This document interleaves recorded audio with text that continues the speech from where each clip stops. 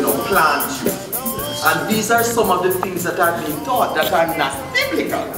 So we have to make sure that the things that we are teaching our people and so forth, that they are grounded in scripture, the biblical authority, grounded in our religious tradition. So Pro is very right, and I endorse the theory of James Pro about religious illiteracy. And another thing I want to say about religious illiteracy is that if we don't overcome it, it will become a crisis to how we build relationships, because many of us, we see Muslims as terrorists, and we misjudge Jews, and we misjudge other people because we don't understand their religion.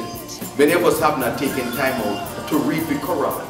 Many of us don't even know how to try to evangelize a Muslim person. To recognize that one, if you read the Quran tells you about Isa, Jesus Isa, the son of Mary. That the Muslims do believe that Jesus is a prophet. And then they believe that you must obey the prophet. Isn't that a point of conversation? Fearful because it is predicted that we will have serious economic problems in this country.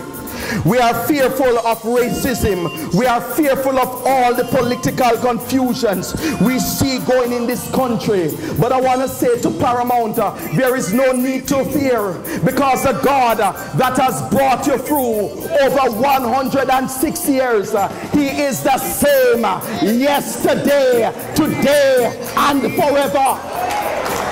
The God that we celebrate is a God that liberates our ancestors from slavery.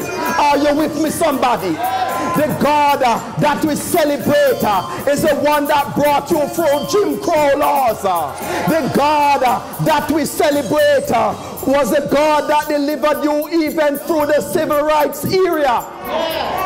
And even though we see all kinds of confusions and disillusionment in our Congress, and the lack of cooperation and collaboration with our president, we know we don't have to worry about the future, because we know that God is ultimately in control of our lives and our destiny.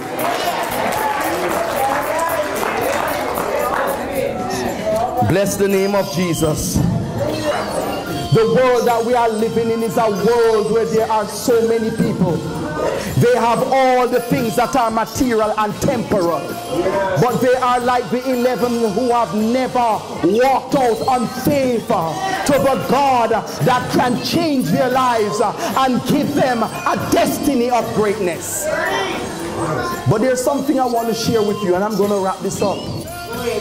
Is that as you in Paramount, as members of this body, as believers in the Lord Jesus Christ, there are times in your life when you will sense that connection with God. There are times when you will be going through storms. There are times when the waves will be around you.